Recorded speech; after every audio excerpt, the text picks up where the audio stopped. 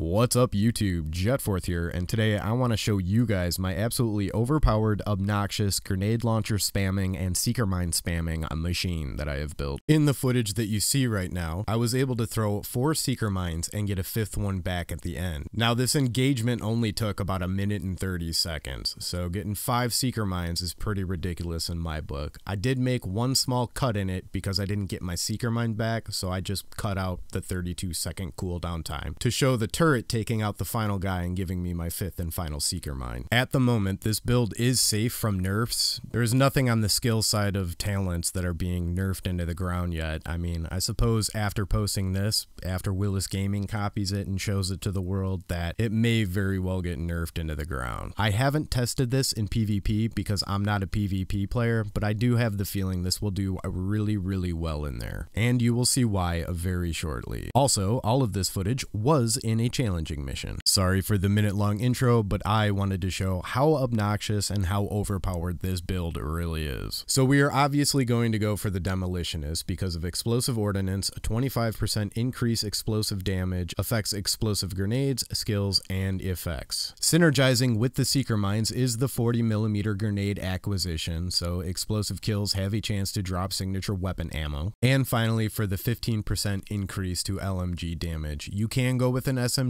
you can go with both, it's however you want to make your build. Now for how my RNG worked out on this, it ended up being a 727. It can be a 777, it really doesn't matter as long as your utility is 7 and up. The other two numbers do not matter. For the weapon I am using, it is a military M60 E4. She fires like a sloppy pig, but hey, she's got the perks I need. Preparation, kills grant +5 skill duration, ammo, and charges to the next skill used. Max stack is 10. That skill right there allows me to use nothing but damage mods and cooldown reduction on my seeker mines, instead of using something like +4 mines. Then we have extra +20 magazine capacity, which really don't need that. Honestly, this gun really needs stability or accuracy. And pretty much the second most important perk to this build is Rooted. While equipped and in cover, all skill damage and healing is increased by 25% for 10 seconds. Buff is lost when exiting cover, can occur once per 25 seconds. For my secondary, I'm using the Nemesis. There is no real reason for it for this build other than the fact that it's just really overpowered. But stupidly enough, which I wasn't using in this, and I should have been, and thank God I checked, I should have been using something with recharged on it. While equipped, skills deployed at full armor have 25% duration, charges, and ammo, which will definitely make this more ridiculous, and I will be switching to it. My sidearm is a D50 with stop, drop, and roll on it because stop, drop, and roll is amazing. So hopefully by now you've gotten yourself a pen and a piece of paper and you are writing all this down because time for gear. The first piece is a Providence defense mask for the +10% skill power. I do have the 8% health unlocked because of the knee pads, but we will talk about that in a minute. It has a +4045 health, +227 skill power. The main talent we are using on this is destructive, +20% explosive damage. You will see a lot of that.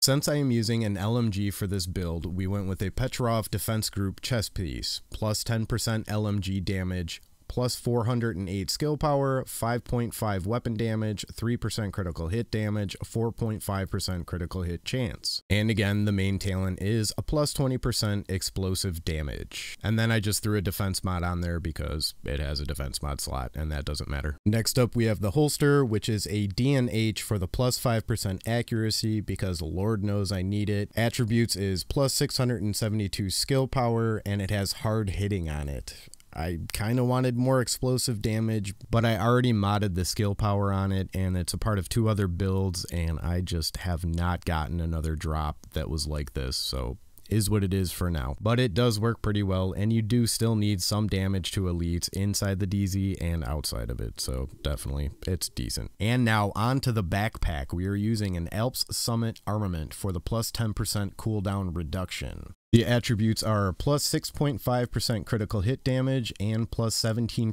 cooldown reduction. Most importantly are the talents. Skilled. Skill kills have a 25% chance to reset skill cooldowns. This is how you saw me getting 5 Seeker Mines within a minute and a half. And also it has destructive once again. But skilled is very, very important to have. It synergizes so well overall with this build between the turret and the Seeker Mines. Both of them will reset one another, and if you paid close attention in the footage that I showed, the turret will keep them pinned down and suppressed while your Seeker Mines go out and do their business. So basically you can just be a one-man army and not have to worry about rushers unless they're baton ladies or the little explodey guys for the outcasts. Next we got the gloves, which are Heraldi holdings for the plus 10% accuracy. Attributes plus 8% LMG damage. Talents destructive plus 20% explosive damage once again. And I know that 8% kind of sucks, but hey, I'm waiting for some RNG to praise down upon me. And finally we have the knee pads, which are Providence Defense, which plus 10% skill power, plus 8% health, which we don't really even need in this build. That plus 8% to health really isn't doing all that much. I mean, we are already really glassy, so I don't know. I mean, it's kind of a double-edged sword at this point. Other than that, just an offensive mod slot on it. I really want to replace these with China Light Industries knee pads for the extra 10% explosive damage. Maybe those will roll with health and cooldown reduction and destructive. I mean, I know that's wishful thinking, but